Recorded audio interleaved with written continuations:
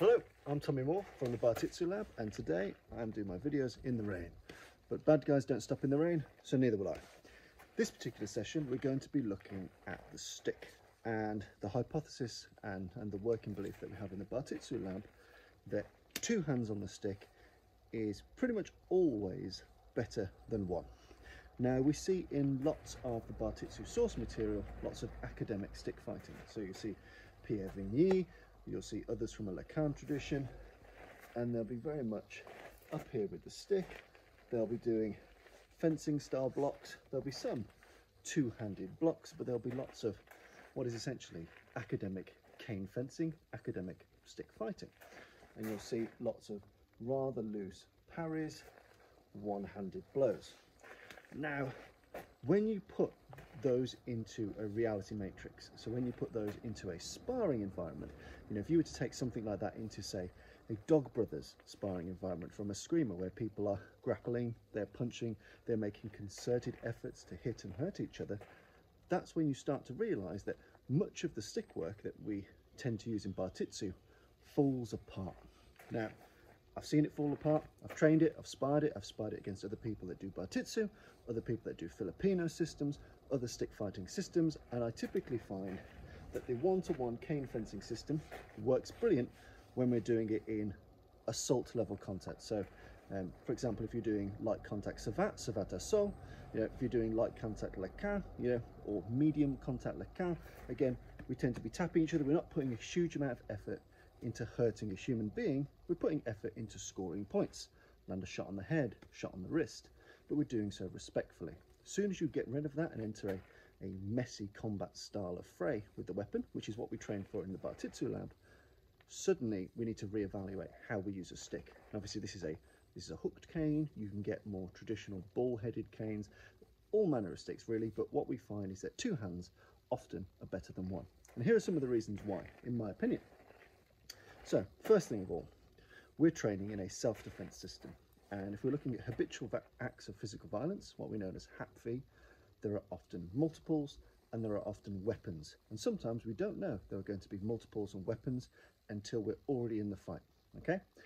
Now, standard practice tells me that if I've got a stick and I've got it in one hand and there is more than one opponent, it only takes one of those people to grab that stick momentarily before it becomes our stick. It's no longer my weapon, while his friend belabours my face with the end of a bottle, with a knife, or just keeps punching me in the face. I've lost my weapon. Against multiples, a one-handed hold is just too susceptible to being foiled, to being grabbed. If I hit you and it doesn't knock you out, and you grab it even clumsily, in those 3 seconds it takes me to withdraw, I'm already being pummeled by someone else. So we find that we get much better control of the weapon. We want to own the weapon. We want to hold the most powerful thing in the fight. In this instance, it's this hard, heavy cane. So I want to make sure that I keep hold of that through the fight. So again, stability and safety. When we're fighting multiples, I want to make sure I don't lose this weapon. And in the academic style, we can have it snatched off us. Even the period sources, as soon as we move to multiples, we're holding the weapon two hands. So why not assume that we're going to have multiples from the off? Because it doesn't make a huge amount of difference whether we stand in an academic fencing posture or a two-handed posture. It might be one opponent now, but in 30 seconds it might be 5. So I'm better off starting with two hands on the weapon. Second thing I can do is I can use my leverage. So look at my hands being apart. I can have my hands close together and have maximum range on that stick. So from here I can still hit as far. So I can slide my hand down the weapon and use it for a powerful two-handed blow. If we're swinging a baseball, if we're hitting a cricket bat, we use two hands for a reason. We are biomechanically stronger and more powerful with two hands on the weapon. So if I've got two hands here, I can really whip this out with some force, with some gusto. So it's safer, the weapon doesn't leave my hands as easily. It's more powerful in that I can use leverage-based strikes, and we train this a lot in Bartitsu Lab, how to leverage down the stick to make it a powerful telling blow, because we might only have 2 blows in that entire fight, so they've got to be worth their while. And again, we can do that backhand, we can do that forehand, we can do that horizontal, we can even do that upwards diagonal. We can always use two hands on the weapon. So again, Keeps us in control, which is good against multiples. It means that the weapon can't be taken. It means I can be more final. So if there are multiples and there are weapons, I only need to hit you once to put you down. I'm not interested in point scoring against your wrist or your face or your legs. I want you down, unconscious, dead, doesn't really matter. I want you out the game. And that's where two-handed blows give you the power they need. Also, for most canes, they're not massively strong. So this might only survive a fight of 3 proper hits, a fight of 3 powerful blows. You pick up any cane from a charity shop, it's not going to last a continued affray. So when I do use it, I want to make sure I'm getting every penny's worth of power out of it. The next thing is shot selection. It's much harder and a much more attuned skill to be accurate with one hand. Good fencers can do it. They can hand snipe you, can head snipe you.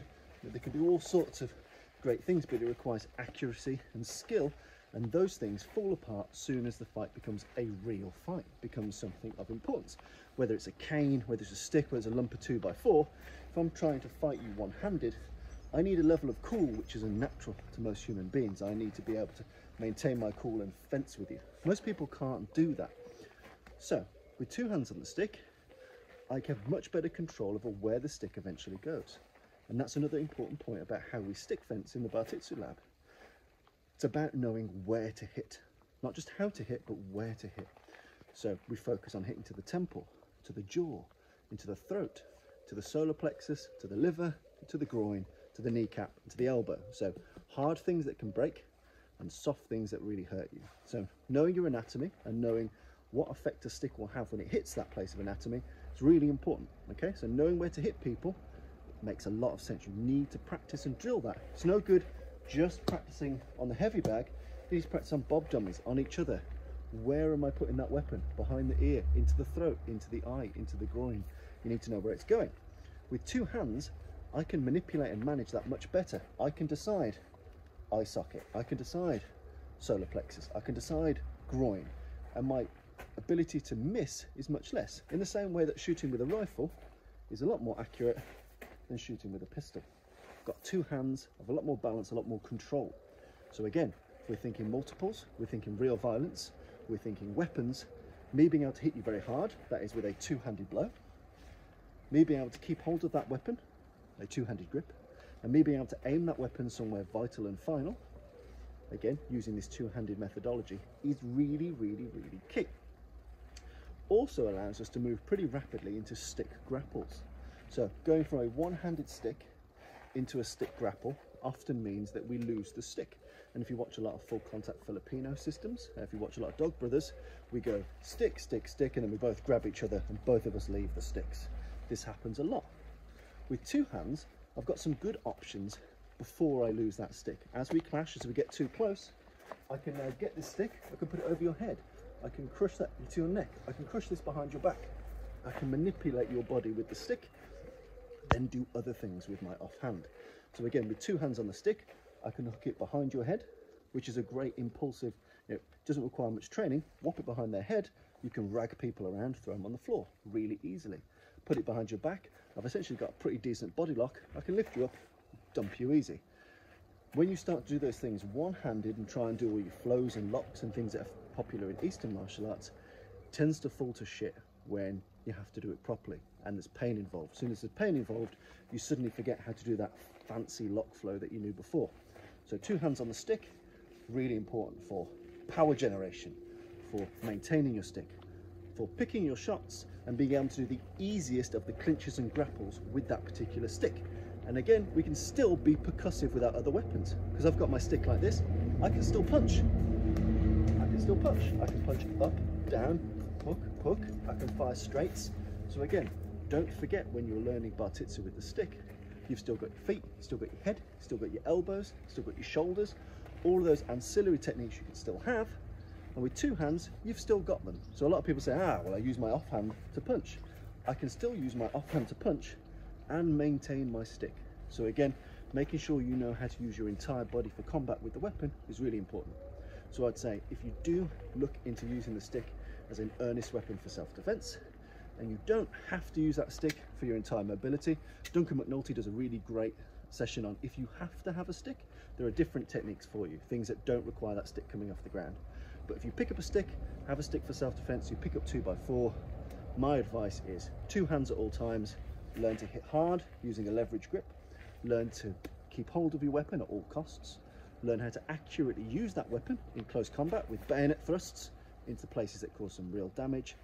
And finally, learn how to use your entire body in combat. So using the punches, the kicks, the knees, the elbows that you need alongside the stick.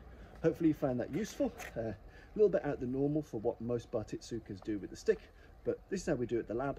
Hope you find it interesting. Give it a play and let me know how it goes.